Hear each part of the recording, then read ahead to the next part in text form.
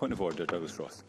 Grateful Deputy Presiding Officer. I wondered if you would accept a motion without notice under Standing Order 8.14.3 to allow an extension of this item of business by up to 30 minutes. There is precedent for doing this. There is serious implications with the statement the Health Secretary is making today. There is a lot of concerns and questions that understandably people in Moray and across the wider North East and Highlands want to hear about, and I hope you would view favourably a motion without notice under those terms. Thank you, Mr Ross, and thank you for the advance notice of the point of order. At this stage, I'm minded not to accept the point of order, but certainly will keep it under review as business proceeds, and happy to review it later on in proceedings. But on that basis, I invite the Cabinet Secretary for up to 10 minutes, please. Thank you, Presiding Officer. I welcome the opportunity to update members on the Scottish Government's response to Rafe Roberts' review of maternity services in Moray. As a result, I'm delighted to set out the next steps for the reintroduction of consultant-led maternity services at Dr Gray's Hospital in Elgin. This will not be easy, but with effort and targeted investment, I believe it can be delivered. I understand the urgency and the importance of this issue. It has been imperative for me to hear directly from those most affected, namely local people and the clinicians working in both Dr Gray's and Raigmore hospitals, and indeed, of course, the local elected members before making my decision. I know across this chamber we all want maternity services across Scotland to be delivered safely and as close to home as practicable. The Moray Maternity Independent Review, commissioned by my predecessor Jean Freeman, was carried forward with a thorough and consultative approach. I want to again record my thanks to Rafe Roberts and the review team for their excellent work.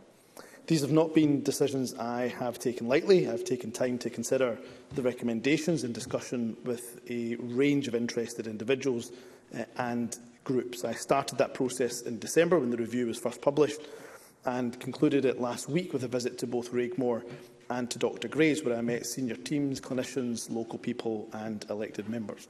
I'd like to thank everyone for taking the time to provide their thoughtful contributions to the discussions and welcome the wide-ranging views that were presented to me. Rafe Roberts' team explored 6 potential models of service delivery for maternity services in Moray and made 37 recommendations for improvement to care. The report recommended that in the short term, NHS Grampian and NHS Highland move to a community maternity unit in Dr Gray's network, primarily with Raigmore for consultant-led care, but with women requiring tertiary maternity care or neonatal care going to Aberdeen. This was titled as Model 4 in the aforementioned report. It went on to recommend that NHS Grampian undertake a review of the role of Dr Gray's Hospital, potentially moving to a rural consultant-supported maternity unit in Dr Gray's. This was titled as Model 5 in the report. Mr Roberts also made a number of recommendations in relation to short-term changes. They were around leadership, culture and workforce, and indeed on recruitment. As I have talked to people over the last 3 months, I've heard the full range of very different opinions about the future for maternity services at Dr Gray, and there are differences in opinion on the way forward. What I intend on doing today is setting the destination of where we want to get to, and in doing so I'll be upfront about the scale of the challenge ahead of us.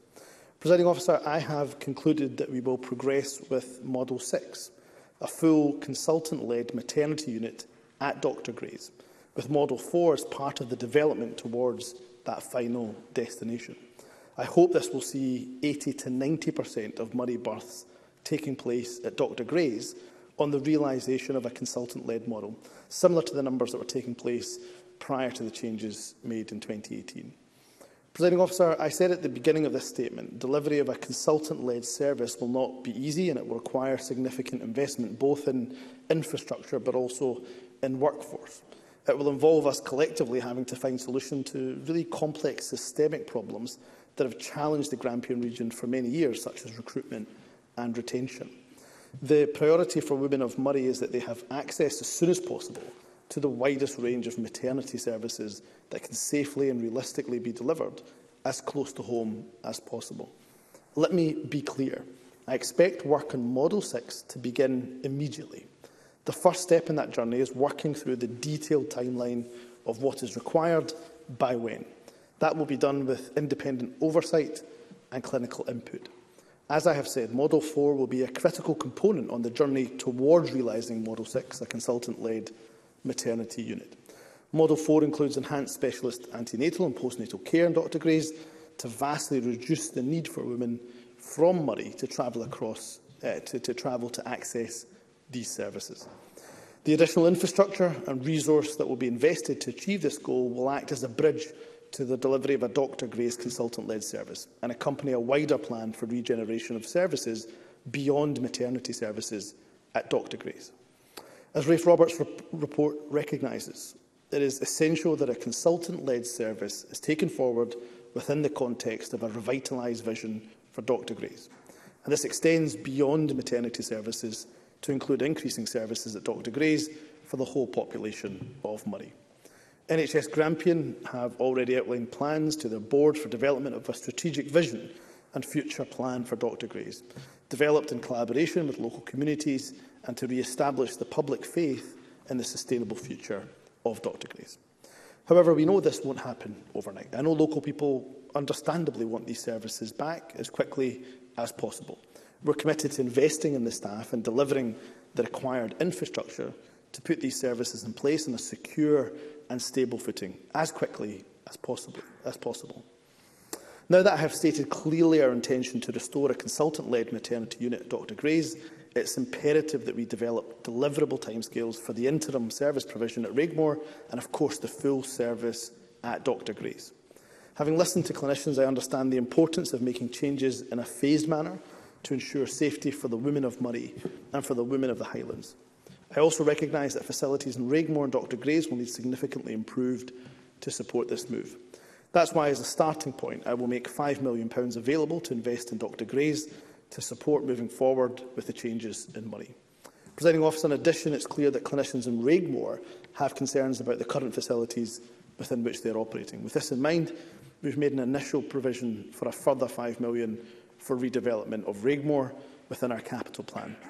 This will allow plans to be brought forward to redevelop the maternity unit in Regmore to provide an improved environment for the women of the Highlands, and in the interim for the women of Moray who choose to have their baby there. Once planning is further developed, we will also look at what additional funding may be required, and I again repeat my commitment to providing the necessary resources to support this change.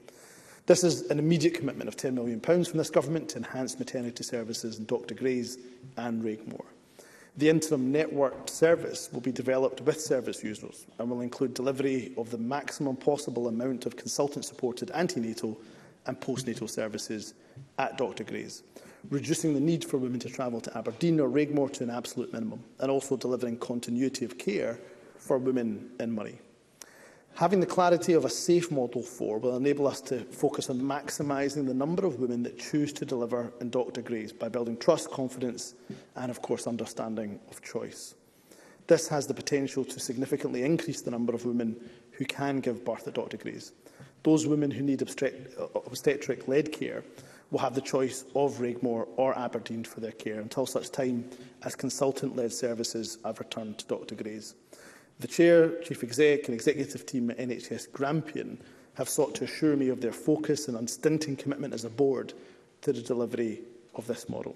I know there are concerns, and I heard this very clearly from campaign groups in Moray, that once Model 4 is in place, there will be no desire for further change. I heard this from not just local campaigners, but I also heard this from elected members in Moray too. So let me be clear. Model 6, a consultant-led maternity unit at Dr Gray's, is what we will deliver. And no one has been left in any doubt about my decision. Implementing Model 4 will be, of course, a key component to achieving a consultant-led service, not an alternative to it. In addition, providing choice for Moray women will also significantly improve the birthing environment for Highland women. NHS Grampian and NHS Highland have already started to pave the way for change, and with a clear destination can start work immediately on the progression of planning and developing implementation plans. A process of accelerated planning will begin now and will conclude in the summer in relation to Model 4 changes, and we will aim to have a clear timetable for the restoration of a full consultant-led unit as soon as possible thereafter. The plans will provide a timetable with milestones for delivery of both Model 4 and Model 6. Rafe Roberts made a number of other recommendations within the Moray Maternity Review on leadership, on workforce, on recruitment and on culture. I accept all of those recommendations in his report, and action will begin to take these forward, including in particular work to improve remote and rural staffing to support delivery of the staffing requirements for both Model 4 and Model 6 as they emerge, and commitment to providing the necessary funding to support delivery of these models. There will be an external assurance process built around this, which will include expert clinical input. I know how important this is, in particular to local community groups and indeed to elected representatives I have spoken to. In conclusion, Presiding Officer, having made this decision, we will waste no time at all, and work to progress with implementation, which will begin immediately. And we will urgently drive forward our work to restore consultant-led maternity services at Dr Gray's. I'd be happy to keep Parliament updated, of course, when I have further details on milestones and timescales. Thank you very much. Cabinet Secretary. The Cabinet Secretary will now take questions on the issues raised in his statement. I intend to allow around about 20 minutes, after which we'll move on to the next item of business. Helpful as ever if members who wish to ask a question would press the request to speak buttons or place an R in the chat function. And I call firstly Douglas Ross. Thank you very much, Deputy Presiding Officer. And could I start by recognising the outstanding contribution made by Keep Mum and the Moray and Banff Maternity Voices Partnership, who have campaigned tooth and nail for the last 4 years to see the restoration of a consultant-led maternity unit at Dr Gray's. And that's how long this has been going on for. Since 2018, we have been without that vital service in Moray. And the last time I addressed this issue with the Cabinet Secretary in this chamber, he accepted that was unacceptable. And my fear today is we are still a long way off from the restoration of that service. And this has a huge impact, Deputy Presiding Officer, because Jill Skeen from the charity Lantnam, which is a maternal mental health support group from the north east of Scotland, said this in the P&J today. Speaking of Elgin, I don't actually know if I've met a mum who's not suffering as a result of being very worried about childbirth or as a direct result of a traumatic birth from that area. They've said Elgin is the worst area for mental health issues pertaining to childbirth and pregnancy anywhere they work. And that's so obvious, because since Rafe Roberts and his team produced their report and we had a statement in this chamber, and up to today, we've had more and more traumatic stories from Moray mums. Many of them have been very well articulated by the Keep Mum group, but one, Alexandra Naylor, stands out above all the rest. She spoke of her horror and her terror at having to give birth in a lay-by on the A96. She was being transferred from Elgin to Aberdeen in labour and couldn't even get there. This is the situation we are dealing with right now. And as I also alluded to with the Cabinet Secretary when he came to Moray last week, that's not just a one-way journey. You have to come back again. And if I can, just for a moment, Deputy Presiding Officer, speak about my personal experience. I've spoken in the chamber before about how Crystal had to go through to Aberdeen to give birth, and that was traumatic. That is something I don't want any other mum or family to go through. But then we had to come back again, and our son was born at 1:45 a.m, and we were released from Aberdeen at 9 a.m. So, less than 8 hours old, we are taking an infant child back to Moray. He had to sit in the car for 2 hours. Now, I've not spoken about this, but shortly after he was born, James spent almost a week under the excellent care at the Royal Sick Kids Hospital in Aberdeen because he had breathing issues and chest problems. And ever since then, I've had to wonder, is it because of that journey he was forced to make as such an infant child? Did that have a contribution to his problems a few weeks later? And every time I saw him in hospital, being fed with a tube down his nose and getting oxygen pumped into him, so helpless, I had to wonder, could that have been avoided if he was able to be born in Elgin and just be 10 or 15 minutes away from home? So these are the issues. It's not just the worry about childbirth, it's the worry then about coming back to Moray. So the Health Secretary has confirmed today, and I welcome this, that Model 6 is his preferred option. But of course he confirmed that almost a year ago. he stood on a manifesto commitment to restore a consultant-led maternity unit at Dr Gray's. It was a commitment I introduced to the Scottish Conservative Manifesto, and I was delighted to see in the SNP manifesto. So we are where we were this time last year.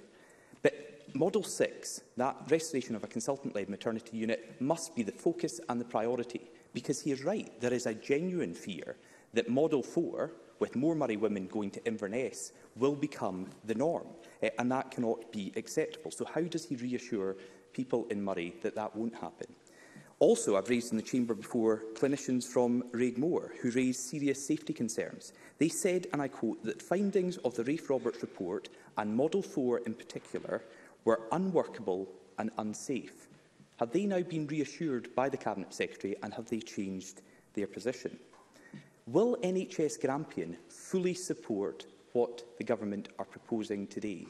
And how does he answer the serious concerns, again relayed in the independent review from Rafe Roberts, that there has been a lack of investment in Dr Gray's for years? NHS Grampian have neglected our hospital for years, and there is serious concerns that they are not fully behind these plans. As Rafe Roberts said, Dr Gray's has not had the investment similar hospitals elsewhere in Scotland have, and that has to be addressed, and I'd be very interested to know what the Cabinet Secretary's response is to that. Can I finally ask, what will the investment at Dr Gray's be, and when will that take place? When will the full consultant-led maternity unit be up and running? We've got no timescales, no milestones. We need a date. And what is happening right now for women and families who have to endure a blue light transfer to Aberdeen or Inverness, and the staff that have to go with them? Finally, the Cabinet Secretary said his aim is for 80 to 90% of births at Dr Gray's. We all support that, but we need to know when. Will it even be during this Parliament? Can we get a date, a month, a year, when that will be done, so we can hold this Government to account, hold the Health Board to account, and pledge the restoration of the services that people in Moray so desperately need? Thank you. Cabinet Secretary. I thank Douglas Ross for his questions, and can I also join with him in praising Keep Mum, Moray Voices Partnership, and all the other local campaigners. Can I also praise the cross-party campaign? I think it's been an excellent cross-party campaign, and genuinely cross-party as far as I can see. And can I say that his questions in around pace and concern that Model 4 will become the norm and there will be little work done on Model 6 is a fear that I understand, and that I understand community groups also share. And that's why it's so important for me, and I suspect important for the campaigners and elected members, that we have an independent assurance process alongside any work that's done. Because I heard very clearly about the distrust that local campaigners have towards the Health Board. They also, no doubt, distrust to some extent what we're saying here in government. So I wanted to give them an absolute assurance that I am committed to Model 6 and that return to consultant-led maternity services, but to give them additional assurance we will have that independent oversight, and that will include independent clinical oversight as well.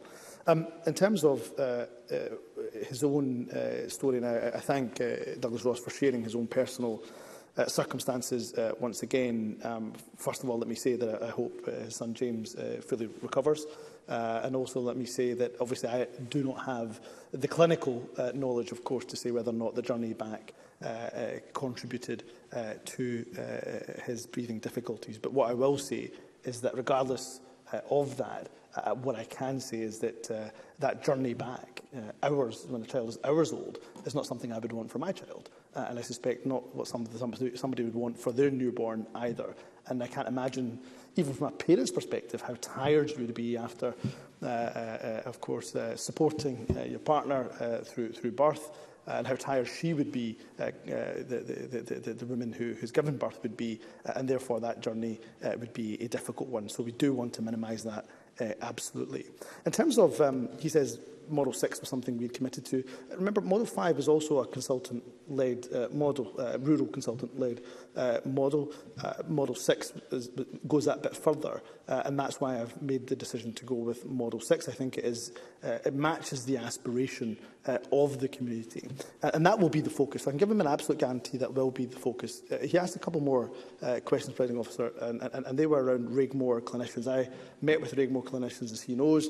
They did express difficulty, concern, anxiety about the current facilities, and they, of course, have also written to me, and I think members know that because they've made those letters public. What I will say is that I hope they have got some assurance from the fact that I have put investment on the table for an improvement in their facilities.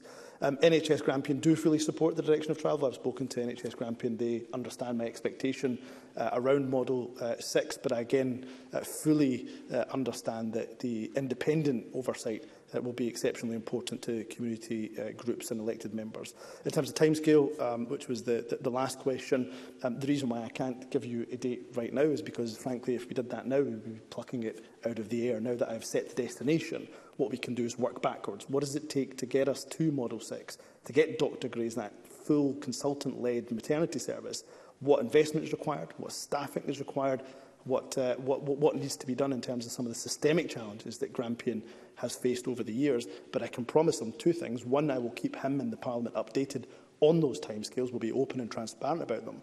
But the last thing, and I will end on this, is that we will not shirk away from our responsibilities in terms of the investment that is required for Model 6. Thank you. Question number 2, Rhoda Grant.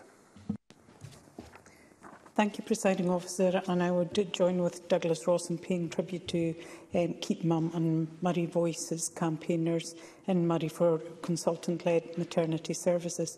And I welcome the promise to reinstate consultant-led maternity services at Dr Gray's and the very much-needed investment at Dr Gray's in Regmore. But I cannot welcome this short-term option. The Cabinet Secretary tells us he's listening to what those involved are telling him, but he's obviously not hearing what they say. Clinicians from NHS Highland wrote to him in February saying the board did acknowledge on this occasion that staffing and the built environment requirements for Model 4 cannot be met in the timescale proposed in the report, i.e. 2 years. This is of profound significance as it confirms that Model 4 is not an option for the short term. In addition, they say, our lead paediatrician gave his opinion that our neonatal facility is at capacity and that any increase in birth rate at Regmore before major upgrading to staffing and facilities will put babies at risk. They went on to make the point clearly that neither was this a feasible option because they were unable to currently fill staffing vacancies and existing staffing were facing burnout. Many of these points were also made to him by the Chief Executive and community campaigners in Moray at meetings I also attended. Will he therefore reconsider option 4 because it's simply not safe? And will he outline what he's going to do in the short term to keep mums in Moray safe? Cabinet Secretary. As far as I'm aware, neither Rhoda Grant or I are clinicians, so she's right, of course, to put forward the views of clinicians in Regmore.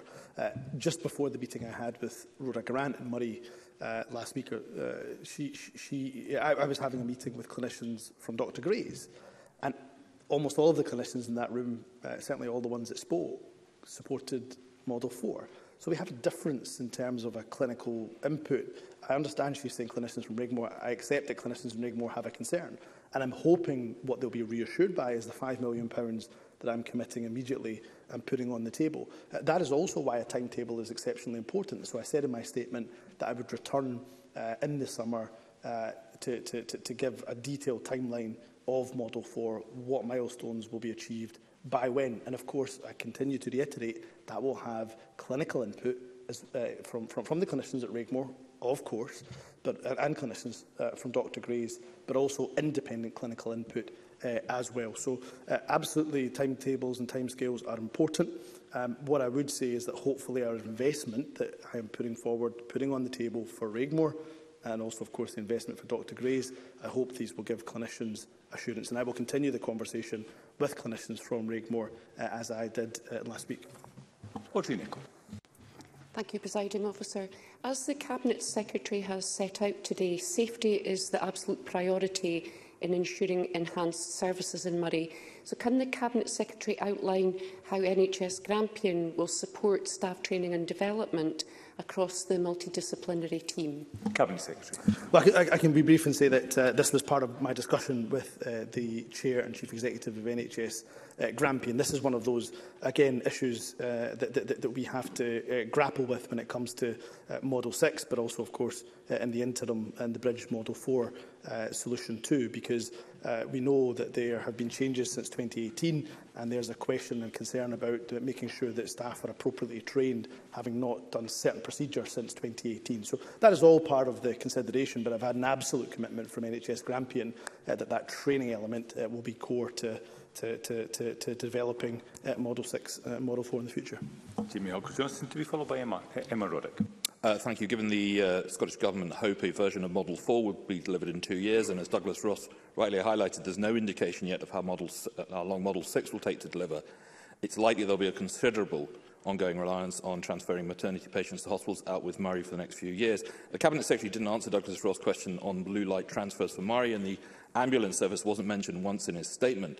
So can the Cabinet Secretary advise me what impact the ongoing need for patient transports relating to maternity services will have on our already under pressure ambulance service, and what discussions he has had with the service on any additional support they'll need to undertake this role longer term? I think it's a really good point, and forgive me that I tried to take as note of many of the questions that Douglas Ross asked me as possible. There have been conversations with the Scottish Ambulance Service around this point. They are under extreme pressure, of course. That's why we're investing in additional recruitment.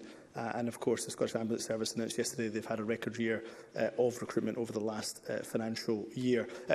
The Scottish Ambulance Service will be critical to part of the solution. Of course, we hope that when we implement the full Model 6, that of course there will be a much lesser reliance on the Scottish Ambulance Service. But of course, remember, we say 80 to 90% of births, we hope when Model 6 is up and running, will be in place. So even once Model 6 is there in place, they will still need the involvement potentially of the Scottish Ambulance Service. So they will be critical in terms of the discussions that take place in relation to restoring consultant-led maternity services, Dr Grace. Emma Roddick, to be followed by Carol Mochen. Thank you, Presiding Officer. The increased investment in services at Dr Grace and Regmore is very welcome. Can the Cabinet Secretary outline the improvements in Regmore that the new investment is expected to deliver?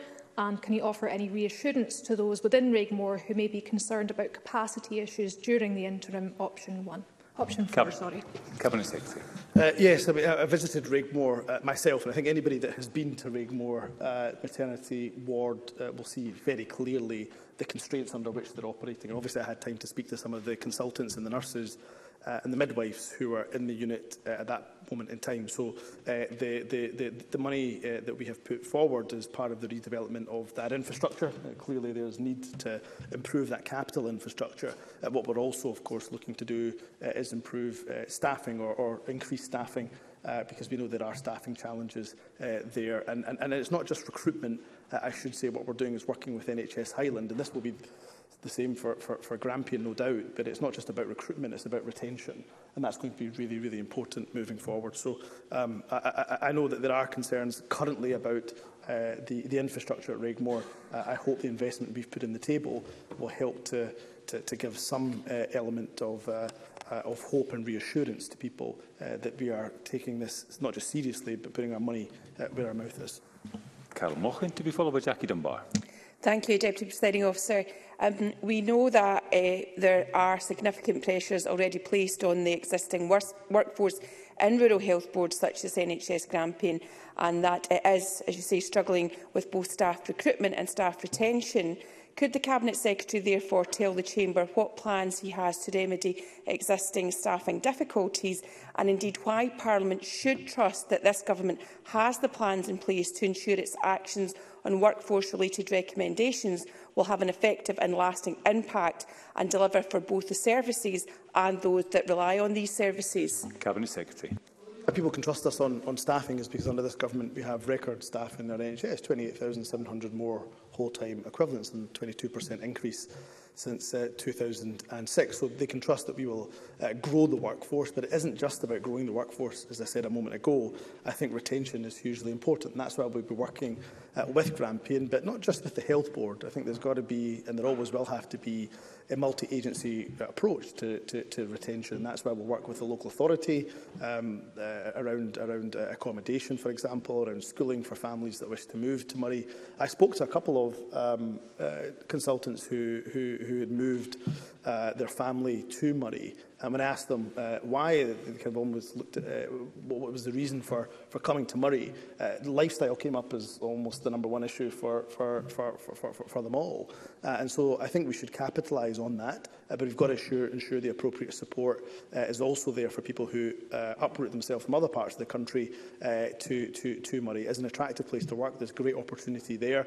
And now, because I've announced Model 6, I think there's a really attractive vision for the future of Dr Gray's, which they can be a part of. I call Jackie Dunbar, who joins us remotely, to be followed by Alex Cole-Hamilton. Thank you, Presiding Officer. It's very welcome that the voices of families and service users in Moray have been listened throughout this process. Can the Cabinet Secretary set out how continued stakeholder engagement will be delivered as the service is developed going forward? Cabinet Secretary. Well, I commit absolutely to the investment that's needed. I commit to, of course, keeping Parliament updated. We will invest in the staffing, we will invest in the infrastructure, and of course it is important that we are talking about Raigmore and Dr Gray's, but of course I'm keeping in conversation with Grampian whatever is needed to be done at Aberdeen as well, though the facilities there we know are excellent. I should also say that this is a cross-portfolio approach, although I am leading on this, understandably so. You can imagine I'm speaking to the likes of the Transport Secretary and indeed others around improvements that can be made for those that have to travel to make that journey easier. Thank you. Before calling the next speaker, I'm going to return to the earlier point of order. Given the number of members who still wish to ask a question, I'm minded to accept a motion without notice under Rule 8.14.3 to extend by up to 30 minutes the business. I would ask Douglas Ross to move such a motion. Officer, moved. Thank you. Is the Chamber agreed? That appears to be agreed. I now call that extends business by up to 30 minutes. There will be consequential implications for the rest of the business, including decision time. But at this point, I call Alex Cole-Hamilton to be followed by Karen Adam. Thank you very much indeed, Deputy Presiding Officer. Deputy Presiding Officer, the issues at the heart of this review are not unique to Moray. Expectant mothers in Caithness currently face a 100-mile trip to Raigmore to give birth. Sometimes they make that journey in the snow and in the dark. So can I ask the Cabinet Secretary if he will commit here and now to a similar independent review of Caithness maternity services, and if he won't, can he explain to those expectant mothers in Caithness why they cannot expect the same level of service as mothers in Moray? Cabinet Secretary. Well, he knows, I'm sure, that the Best Start North review was commissioned jointly by NHS Grampian, NHS Highland, NHS Orkney, NHS Shetland to look at the challenges facing maternity services across the north of Scotland. The review is being carried out in consultation with local people to develop the best possible sustainable model for maternity services in the future. The review, of course, includes services delivered from Caithness. The changes to Raigmore and investment that comes with that will improve the services for all women in NHS Highland who travel to Raigmore to give birth, as well as accommodating women from Moray. And I've agreed publicly, the last time I travelled to Moray when I was asked about this, I will meet with the campaign groups in Caithness. I understand their concerns about the current situation, but hopefully to give them a reassurance about the fact that the issue around Caithness is being considered and is part of the current review underway. Thank you. Karen Adam, who joins us remotely, to be followed by Ariane Burgess. Thank you, Presiding Officer. We know that a number of factors contribute to making it more difficult to recruit staff to work in rural areas, and the Cabinet Secretary outlined if there will be fresh approaches to recruitment and contract, such as hub and spoke models, with larger hospitals to ensure that specialisms can be delivered in Dr Gray's. Cabinet Secretary.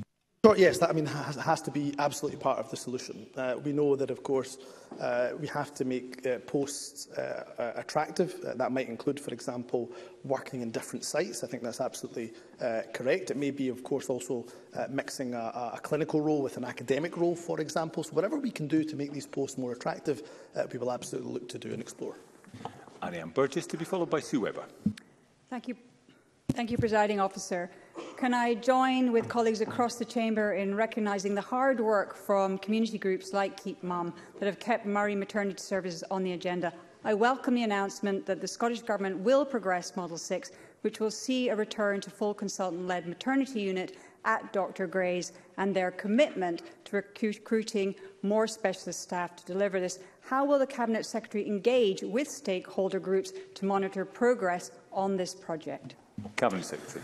Well, I will continue to engage with all stakeholders, from clinicians to elected representatives to the local community. In fact, I'm due to speak to Keep Mum and the campaign groups straight after this, although it might be slightly delayed given the extension to business. So I will continue to engage with local community groups and be absolutely involved in this process. And I hope that the transparency we're providing will give elected members plus local community groups the reassurance around what they can expect by what time.